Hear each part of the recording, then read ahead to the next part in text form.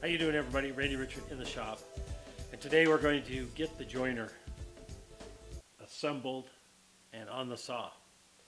It'll be kind of a long, it might be kind of a little bit of a long video. Try to keep it under 30 minutes.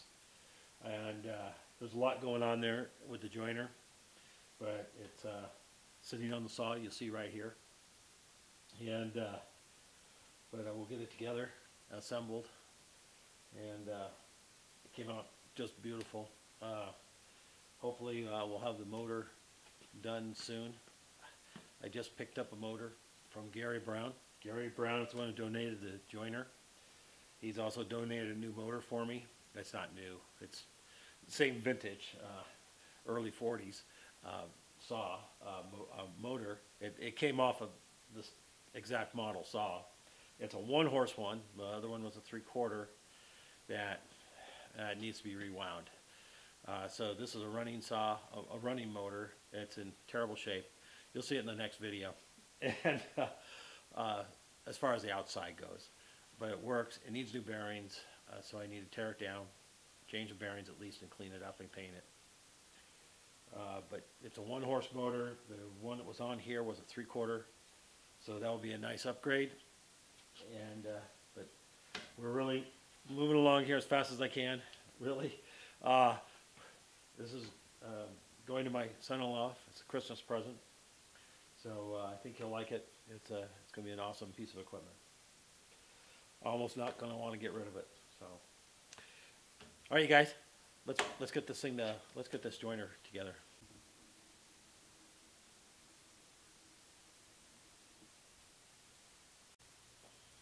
All right, all the pieces are primed. We got some there, and I got a couple over here, right? Fence and a little adjuster piece, and there's one hanging right there. That's the piece I did the repairs on. So I'm going to get these finished coated. Now I just use a standard quart pot spray gun. This one's a DeVilbiss. I also have one that's a Binks. Run 30 pounds of air, and works great.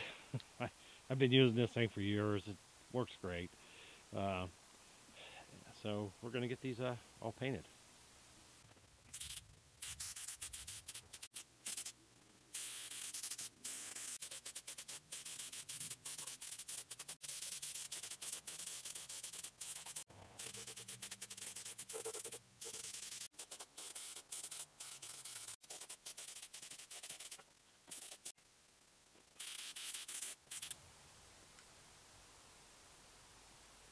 Now we let it dry.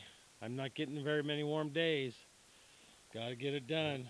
This is the cutter head out of the joiner. Now everything's been removed. The bearings, I got those off, and the cutter blades and the backing plates. Everything's been removed, and I've cleaned it up pretty darn good. I'm not going to take it to like a super high polish, but what I'm going to do is I'm going to blue it with Brownell's Oxfo Blue. This stuff works. As far as a cold blue goes, this is excellent stuff. I really like using it. It's easy to use, and we're just going to go through it here. Nothing real hard about it. But one thing to remember about bluing, you're not going to hide anything. These here, it has some very small pitting from rusting, having rust on it. You're not going to hide anything. Actually, things probably stand out even more imperfection wise. But I'm doing this for give it some kind of rust protection. Otherwise, it will rust again. So I've cleaned it up like real good, and we're just going to clean it here.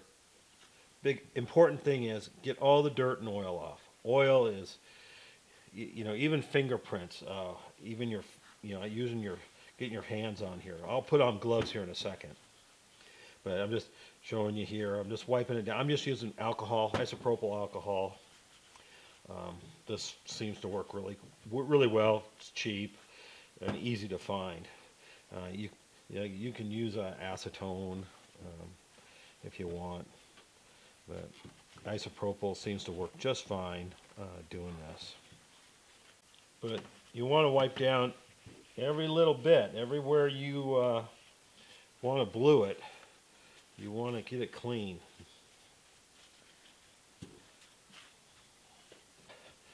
Now I'm going to wipe it down. I use these microfiber cloth or towels just to buff it down a little bit, making sure there's no alcohol left. Alcohol will evaporate.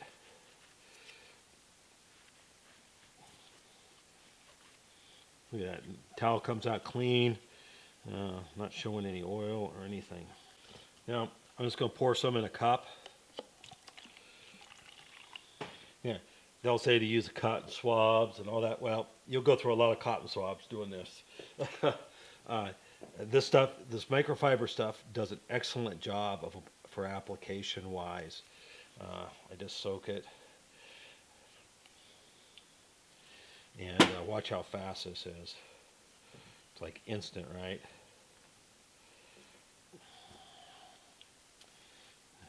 Now I'm going to blue the whole thing, even where the bearing goes. It won't hurt.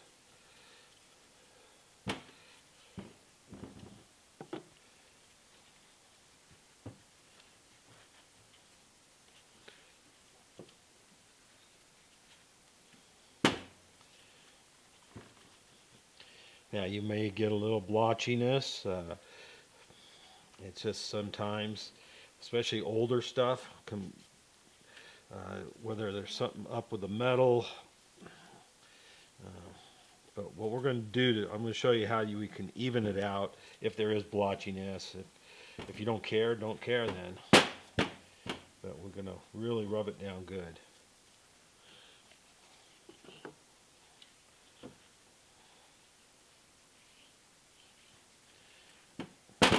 Now you're going to say this is wasteful because the stuff's not cheap. Yeah, a little bit, but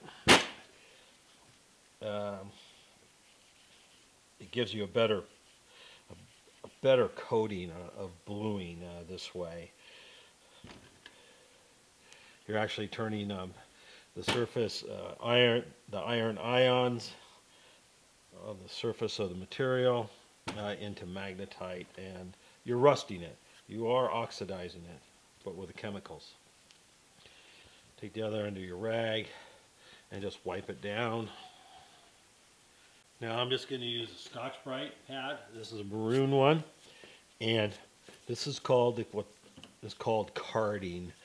You can use a wire brush if you want, a nice clean wire brush, or I've been using this one pad for doing the same thing. So there's nothing really on it other than the bluing stuff, chemicals, and we're just going to lightly card it off. That's what they call this. Make sure you do this in the lengthwise direction. If you put scratches both ways, they might show up.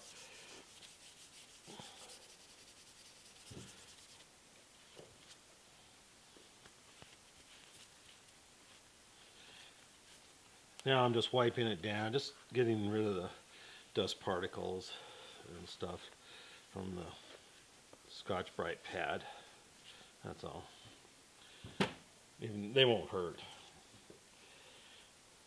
Then we're going to do a little more on there, and we're going to do the same thing again. By carding it off, you get this so it's a more even color like that. You'll have less blotchiness if you do this several times. All matters how dark do you want it. The more you do it, the darker it will get.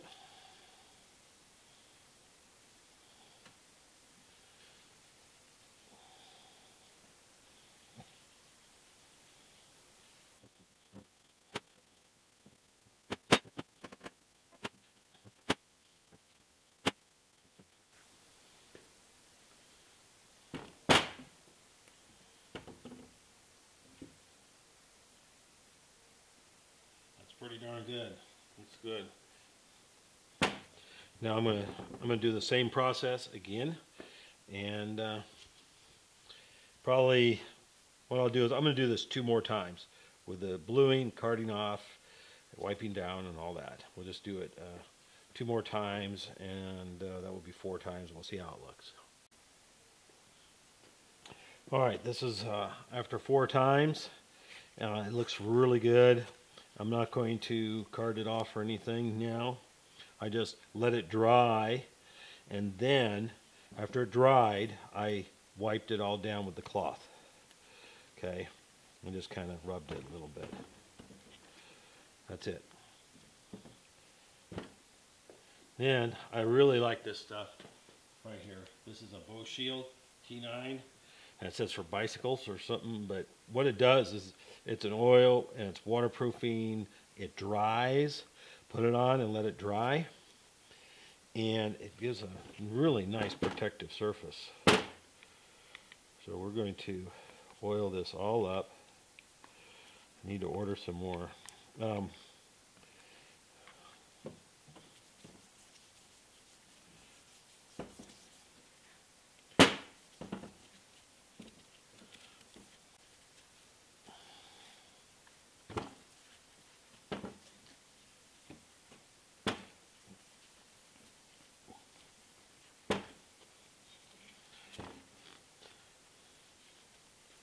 Alright, I'm going to go and set that where it can dry, and then we'll come back to it.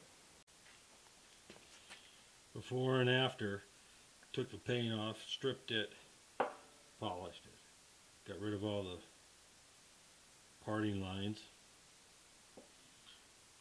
Came out awesome. Alright, this is the dried spindle. All done up. Got my fingerprints on it, but that's alright. Anyway, came out pretty darn nice. I touched it. But, you know, it's going to get touched. So, came out awesome as far as the bluing goes. All in the grooves and everything. Now, if you don't want it on the bearing surfaces, which is really no big deal, just take a Scotch-Brite pad and you can just buff that clean. But I'm going to leave it on there. It won't hurt anything. Will not make a difference of fit of the bearings or anything. So, anyway, this came out awesome. Now let's take a look at the other pieces I blued. These are all the other pieces I blued. These are the cutting edges, the backing plate with the chip breaker in it, all blued. Cleaned up all the screws, tapped the holes out. There's 3 of those, and these are the lead screws for adjusting the height of the tables. All blued, cleaned and blued. Bushings. Since these have to slip into fitted holes, I can't paint them, so I just blued them. And then these are the dovetail locking ones right there. All came out really good. These are the cross slide lock bars, the locking nut, all blued. I was going to paint it, but it looks better blued up.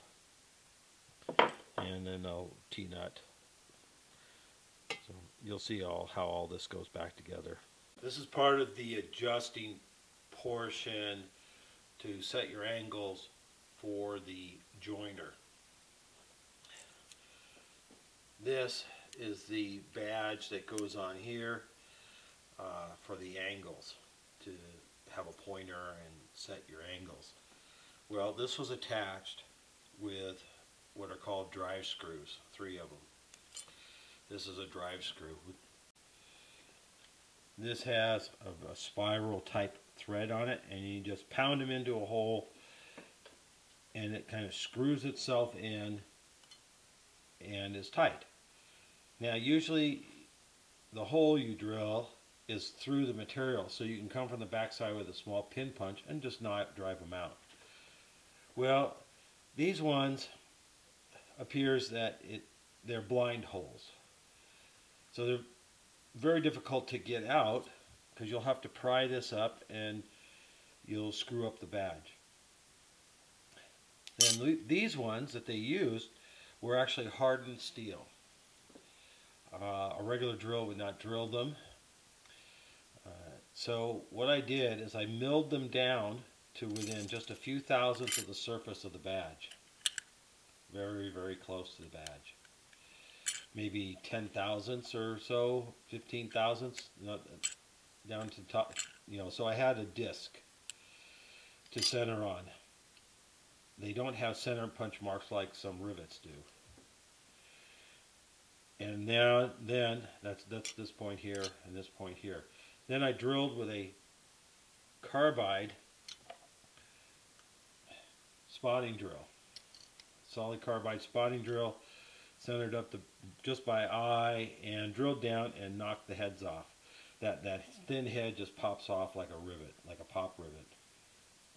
So that worked out well, and then I removed the badge. Now I have these little bits of drive screws sticking up that are hard. I can't drill them out.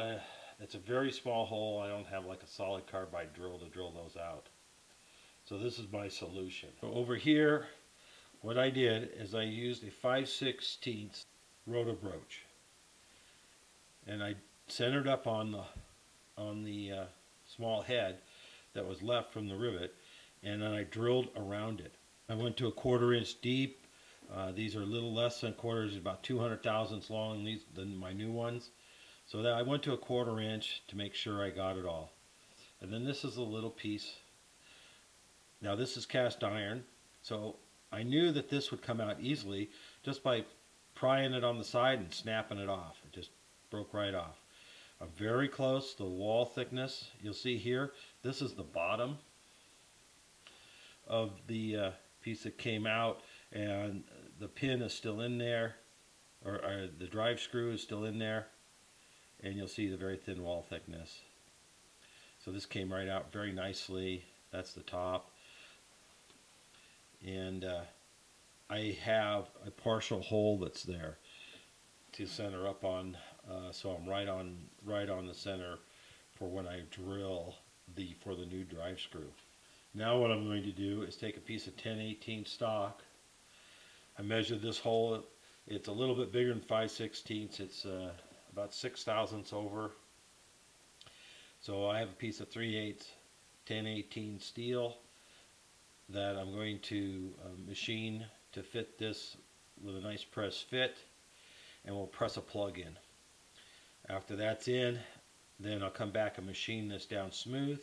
Now these holes that are in here already, I'm going to drill it all the way through, just in case you ever want to try to get one of these out. This is the 5/16 rotor broach right there. Now I'm truing up where that rivet is, getting so it's really accurate, and that looks pretty good. I'm just going to drill down a little bit. Center for the rotor broach. The center has this spring-loaded center to it, and so we have a spot to start at.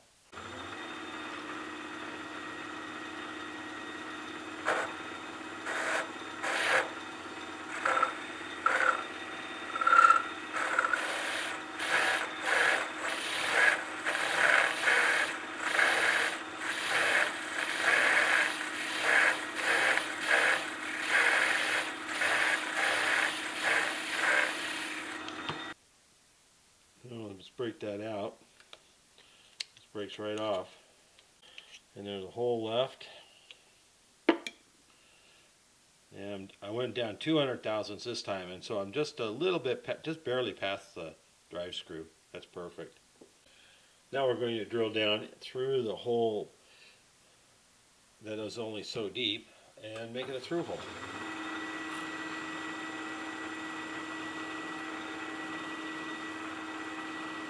I'm drilling down until I get a little aluminum on the drill, and that's it.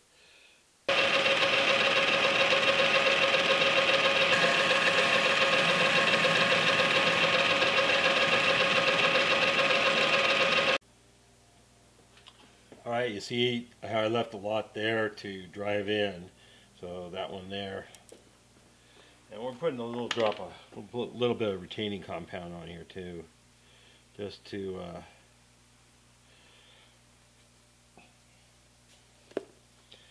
just to make sure things are tight.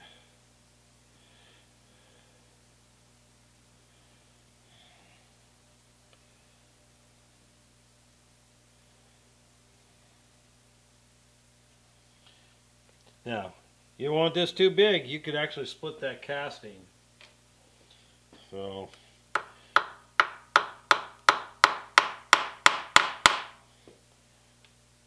it's in there tight, but it's not pushing out very much, right?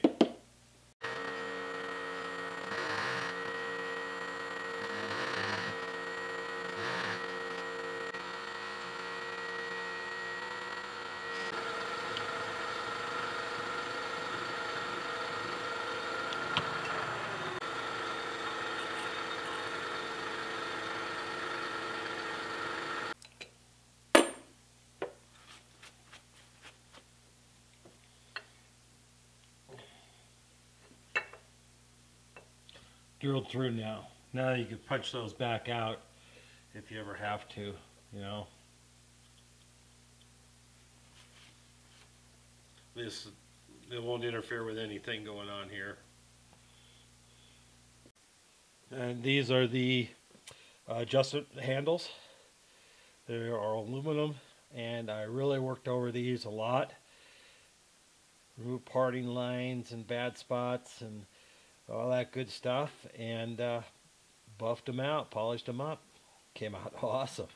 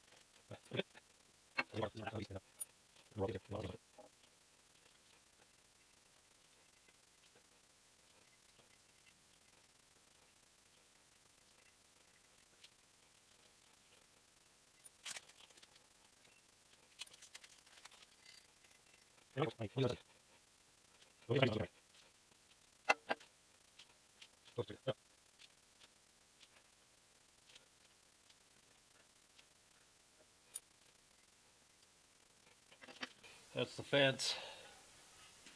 This came out pretty good. The right in here, right in here, there was some minor pitting, but you know, I could have spent all sorts of time on that.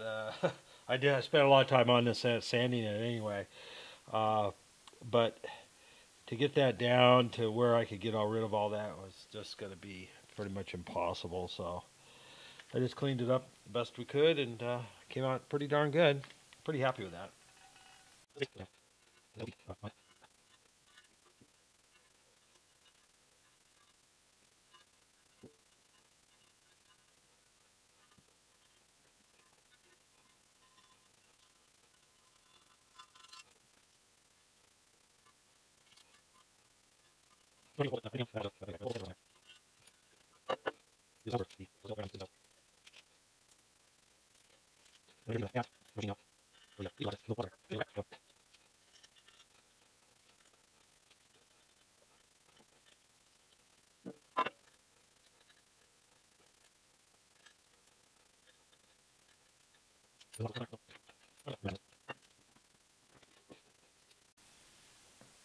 So to speed this all up, I've gone through, I've put in set screws, I've anti-seized my bolts, and this is what I'm using here is a Napa brand anti-seize. They're high temperature stuff, so works good.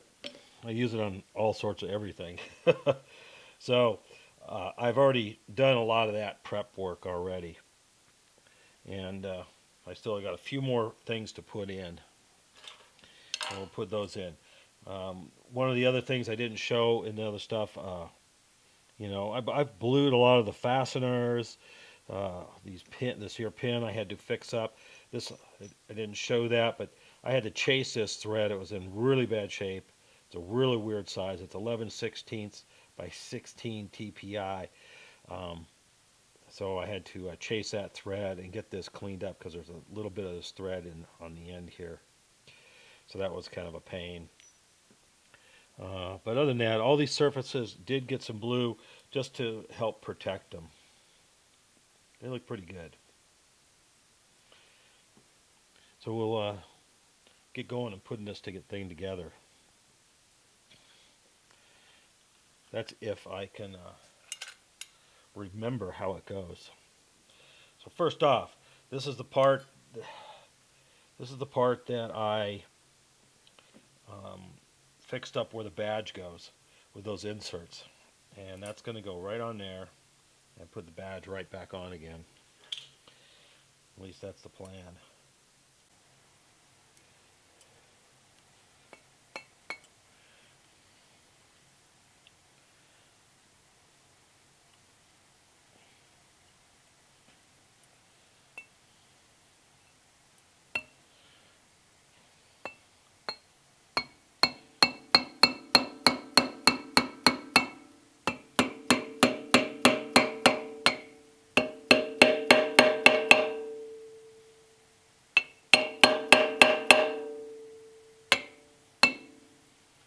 Perfect.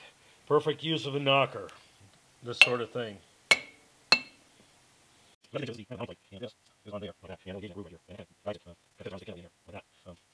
that first. This is the piece out myself for the sauce. More. And what tools I work there.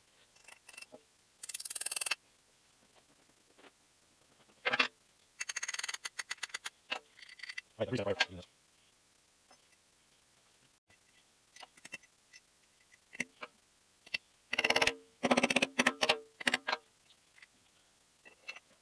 Yeah, right on that.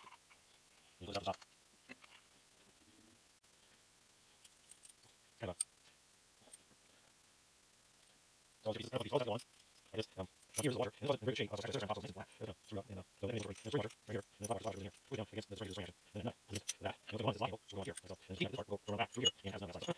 This I go in right in. This like and a little bit. Maybe it's through. I don't know too much. No reason. Many things. I'm not going to win. Also, this is two services. Very smooth. So let's go in here. You know, just a little room. And it's a part flush.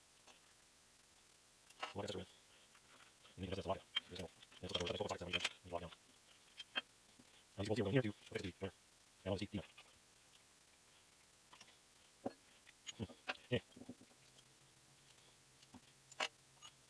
Make that right. No, it's not. There. I had to stretch out a little here. It's not a wall, so yeah, that's it. And it's a line. And it's not here. It's not here. Okay, we're not. Everything part of it. Well, okay, okay, there we go. Now, you don't have this is right now. Oh, here's one. One. And here's the through. But we'll put that on.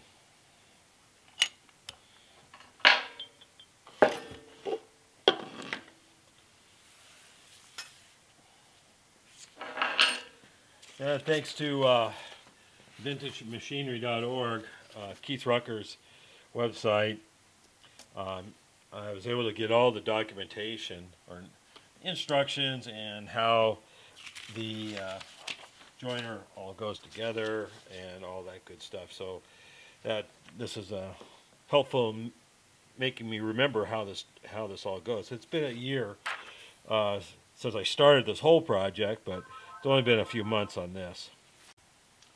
All right, here's the base.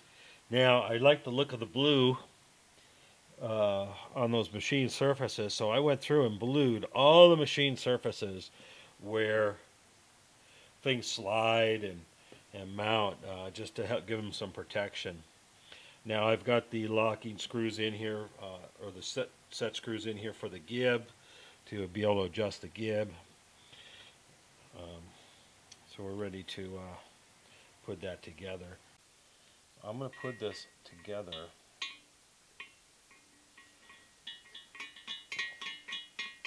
on here first, and then slip it on. And so there's these little fiber, like my Micarta washers.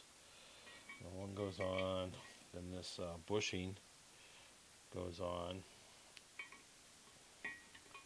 That slips through here, which there's a set screw that will go into there. And this way we can always flip that around later on.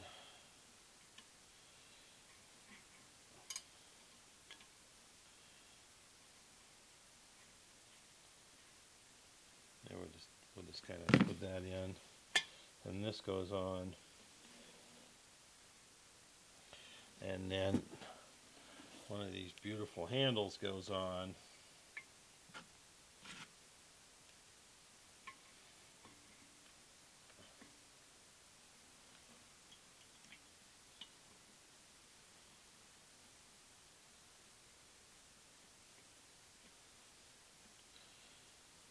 Like so.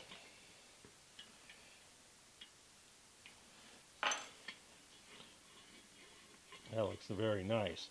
Now, we get this on, we'll be able to adjust this back and forth and put the bolts in from the bottom.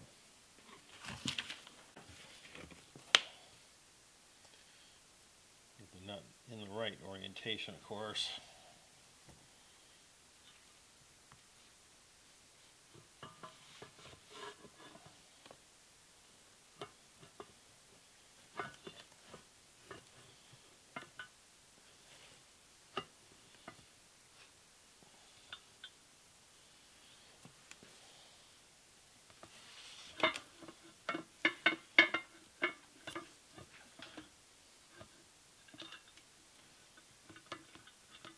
That wasn't too bad.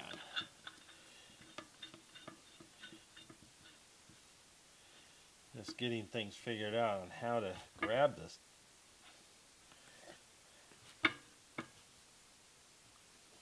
Okay, there we go. A gib right here, and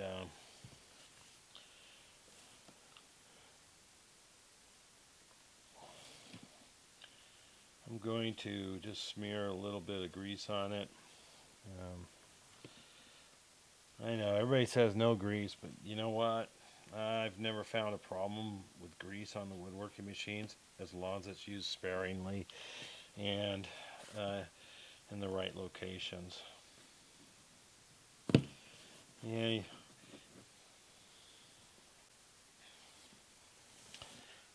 I mean, they are a gib.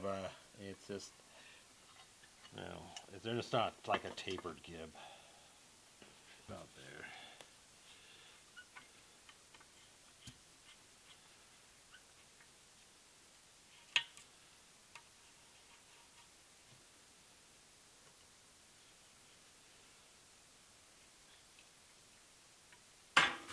Okay, that'll be fine for now. All right, now we got to do the other side. We'll do the same kind of thing.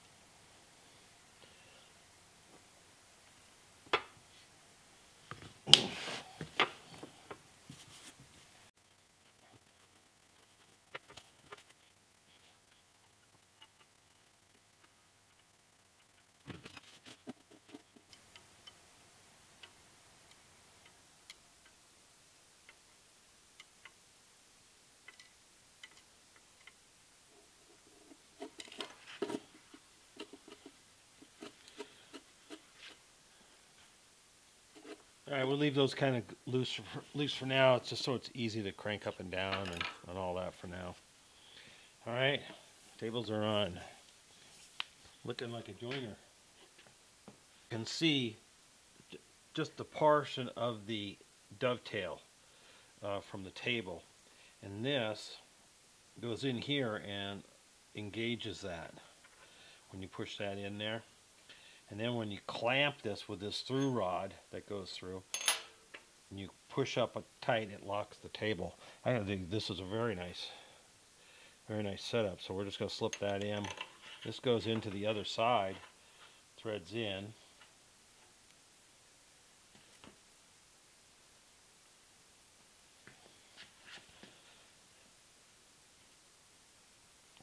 Probably need to double nut that. Get that in there good and tight.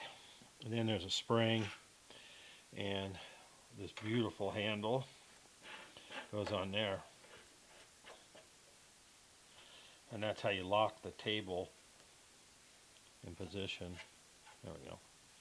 And you just cinch that up and stuff. I'll screw this farther in. Actually, that's really a nice setup. And then you can just lock it. There, both lock handles are on. Looks pretty nice. Now we'll put the fence on. Alright, this is the end the fence mounts on. And there we go. So that T-nut goes in there. So the T-nut goes inside, and then this here rides in between here. Right? And we're going to just a very thin layer of grease on there. Just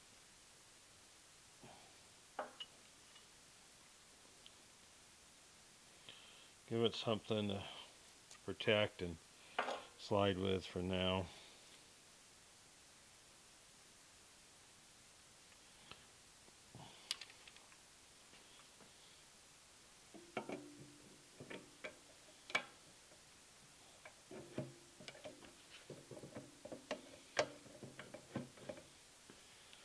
Okay.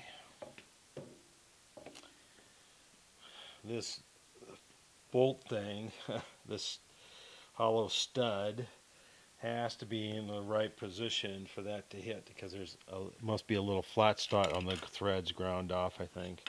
So I need to adjust the position of that to fit. It looks like right there. There. So that has to be in that position.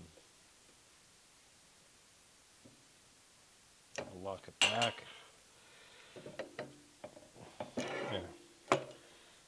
Now, this nut pulls that all on there tight. And I still need to clean the threads up on that. So, alright, this is a 7/16 14. Now, why they chose that, who knows? They have a cheap Chinese die here, that size, so we'll just run that over, clean that up.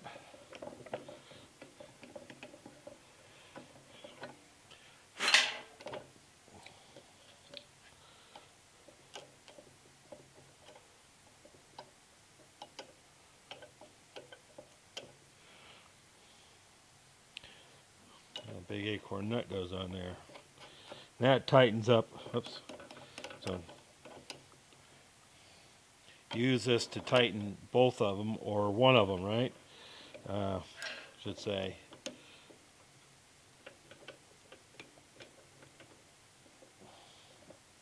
So this works pretty nice. This, you slide it in here, and you can tighten this part for the rotational part. And you slide it out for sliding back and forth to position it. You tighten the back nut back here, pull this back, and you snugs right up and tightens up here. So that works really well. I really like that design.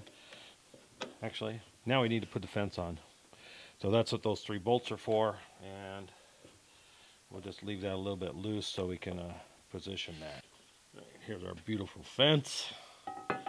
And let's see here.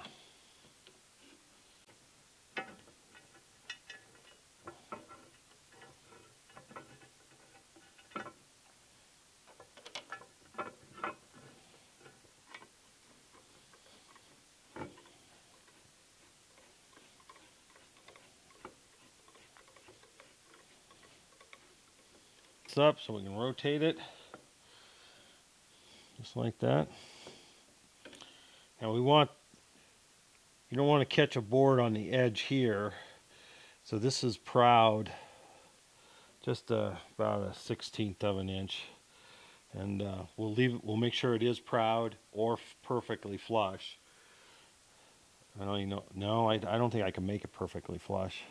So it has to be proud of this piece here, so that's just the way it is. At least it sticks farther out than this. And we'll have to put a square on here and get it all tuned up too. But for now, we'll just cinch this up. We're good. There we go. So that's how that works. You can just rotate that up. Very nice.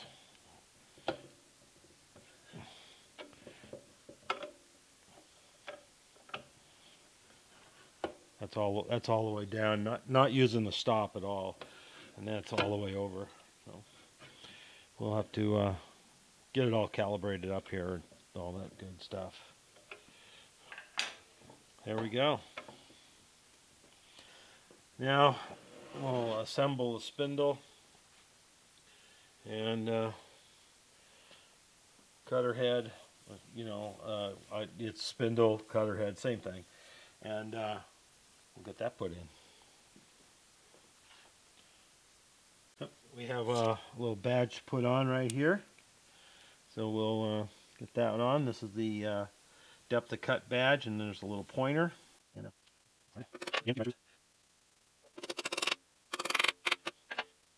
we'll have to, of course, calibrate the old pointer.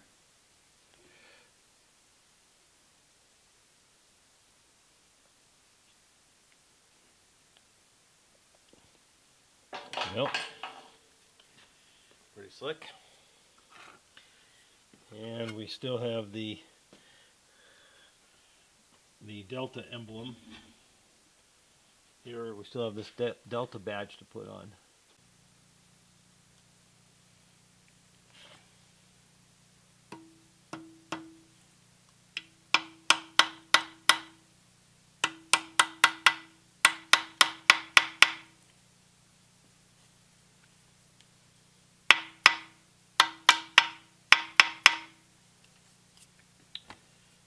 Delta, trademark, registration, U.S. Patent Office, quality tools, Delta Manufacturing Company, Milwaukee, Wisconsin, USA, made in the United States of America.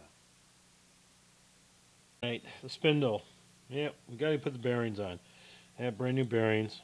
They're SKFs. I think they're, it says something Argentina, but it also says made in Italy. So.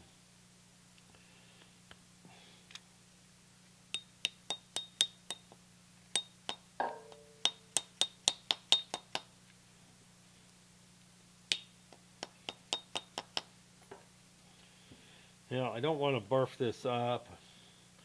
I probably need to go to the press. And so I'm going to use sockets to press these on. I'll use sockets to press these on. I just use sockets to reach over all that and press it in. If you're using sockets, I use impact ones usually. They're nice and stout, but whatever socket works, making sure they're not going to barf anything up and clear. Test them beforehand. They work great. Now we just need to put these bearing housings on.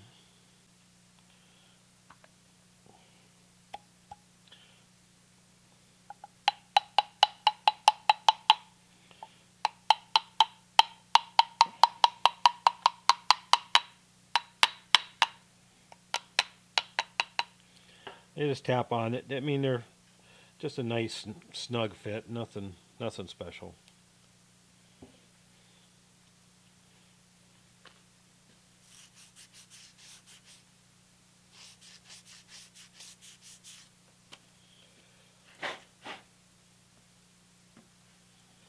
And I put in sealed bearings on here.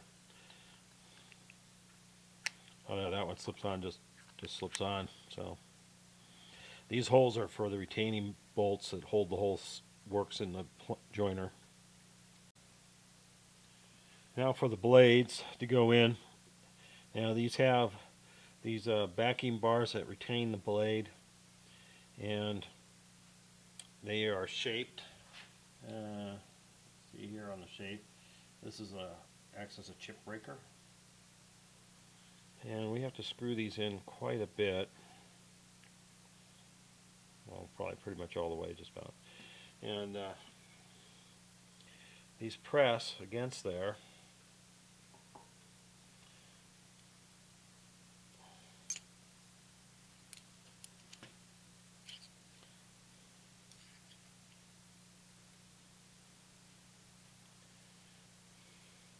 Slip in. Now the thin edge, it's a thick edge and thin edge. The thin edge goes against the blade and has to fit down in there.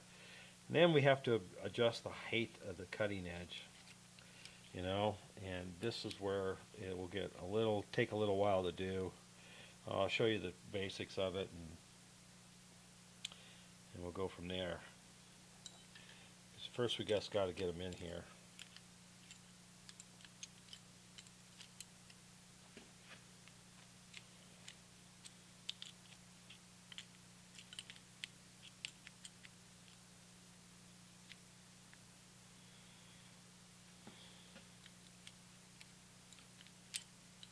You screw the screws out and press out, and then it just presses the whole thing together.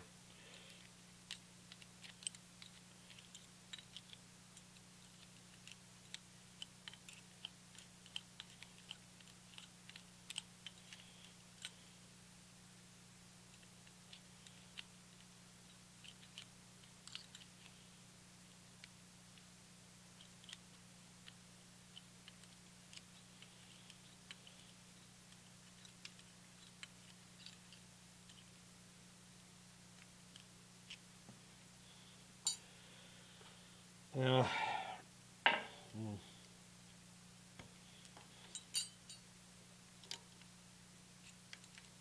Fine line from too tight to tight. It's you just want them barely holding it so you can move it.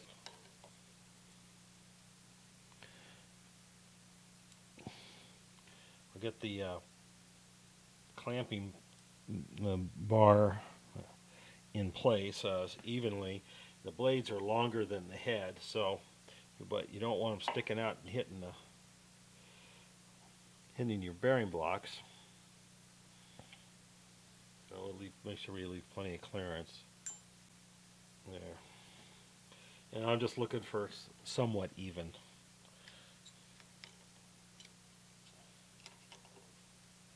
And I'm just going to snug them lightly, and then we'll have to loosen them, of course. Move them around.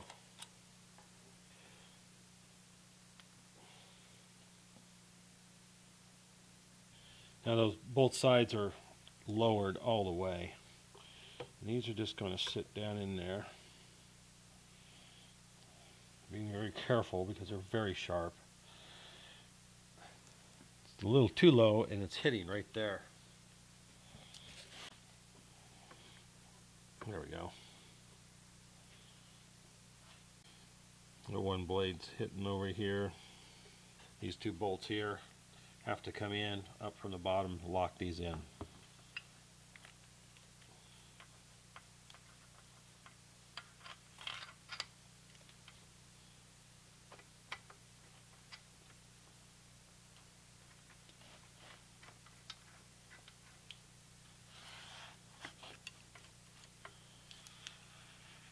Now we have to adjust our blades over, and we have some clearance issues to deal with, so we have to adjust them so we don't hit.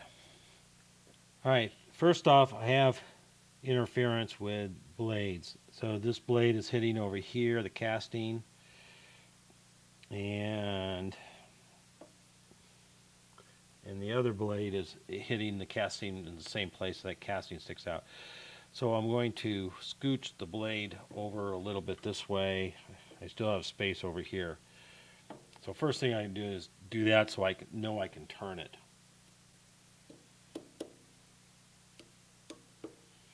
they're also sticking out a lot. But I still have to get enough clearance to spin it.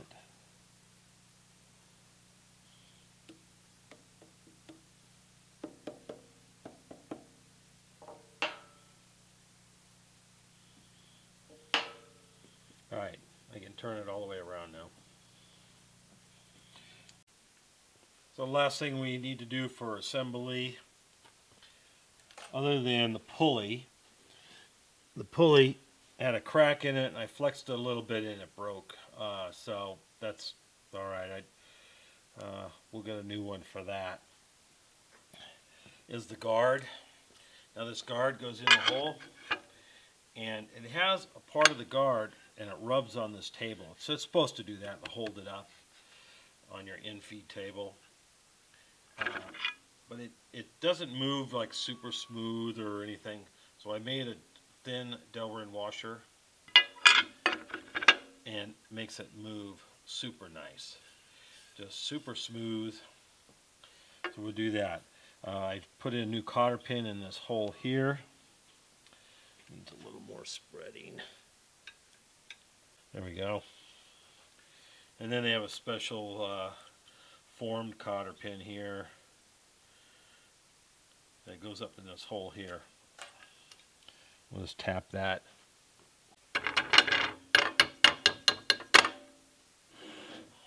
And then we can hook on the spring. Hooks on there. Hooks on over here. Like so. When you open it, it wants to spring back all by itself, and that works out absolutely perfect.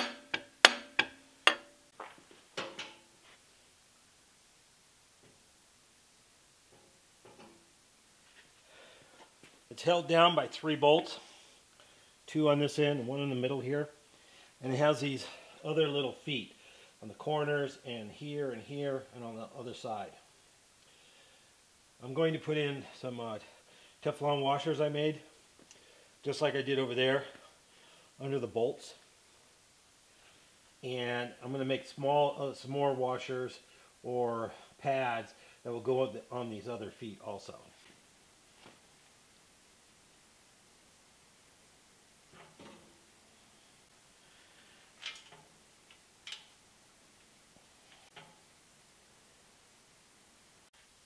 Well, the saw is really starting to shape up here. Looking pretty good. And turn it around here. There we go. That's the front. So, looking good. Motor is next. And the chip chute. I finally found the chip chute.